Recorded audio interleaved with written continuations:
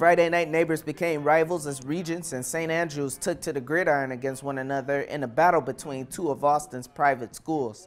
The Knights traveled less than a mile to St. Andrews, where they looked to move to 3-0 on the year with a win over the Crusaders.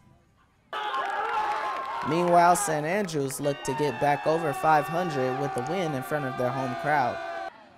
In the first half, it was anyone's game. Both defenses were beneficiaries of the wet conditions on Friday night.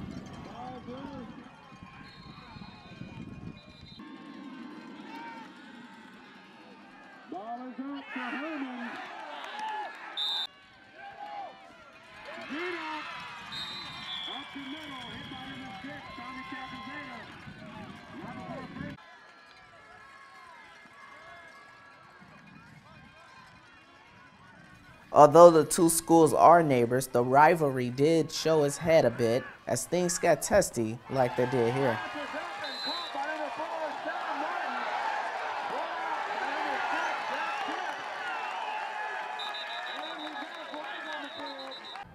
As the game went on, Regents began to flex their muscle, scoring 31 unanswered points against the Crusaders.